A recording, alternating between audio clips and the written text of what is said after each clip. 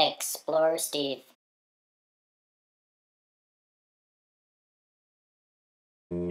How's it going, people? Because of your great response to the first video of the unique and unusual tools that I own, I came back and now I'm going to do another one. I'm going to give you first a little demonstration on how that Panto Engraver works, and I'll show you a couple more tools that I have laying around that you might be interested in and seeing a little bit of show and tell.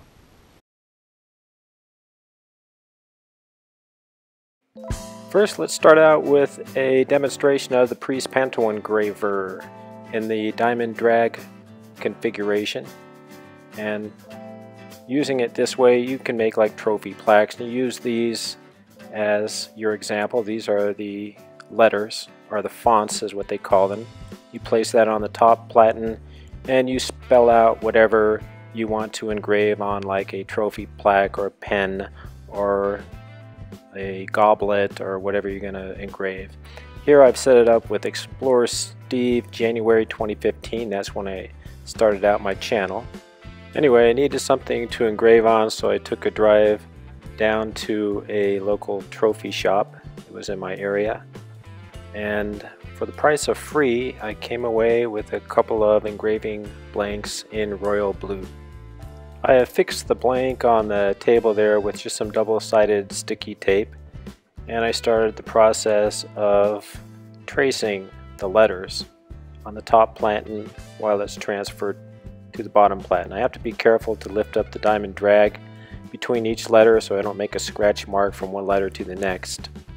And this is kind of a slow process compared to today's computer numerically controlled or CNC type of engravers that can whip stuff out like this about as fast as you can type and hit the print button. But it's kind of fun. It kind of relaxes me to do little tedious stuff like this, you know, where you don't have to get your hands dirty. I just go from one letter to the next till I come away with a plate like this. That's how it works.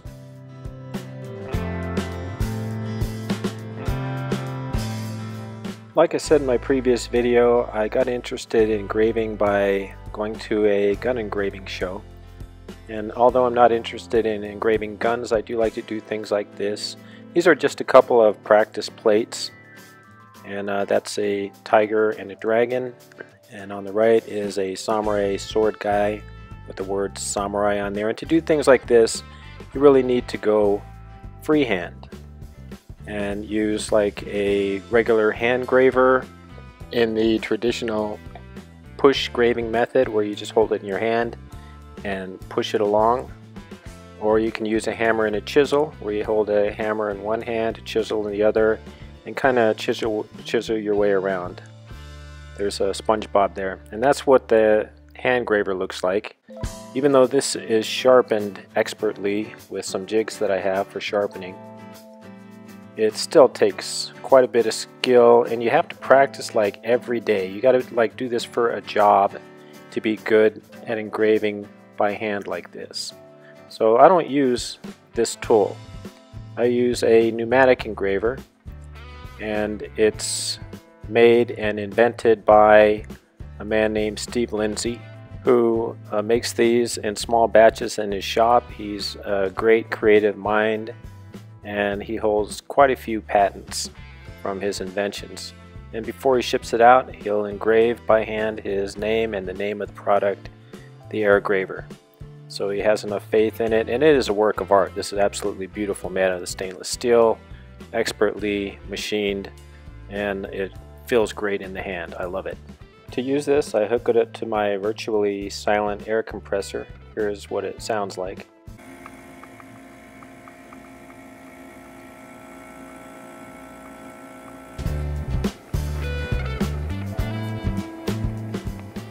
I switch it on and you can hear it start to idle.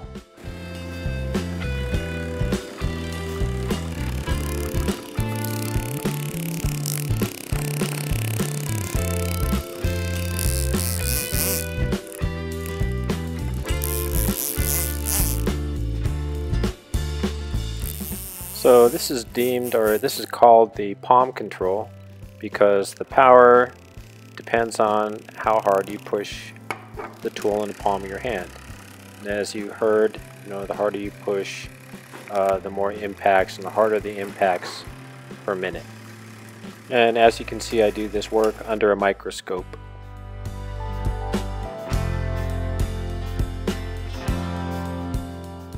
Another unique and unusual tool that I own is called the Taig Micro Lathe.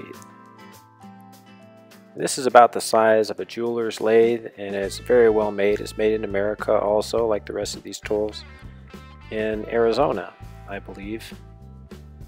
Now they do make accessories for this to where you can use it for wood, and you can turn small items like pens and things like that, or handles. But I use it for metal. And just like a wood lathe, you use this tool up top, put it between centers, and you use this to turn down the diameter of whatever you're milling: aluminum, steel, copper, brass.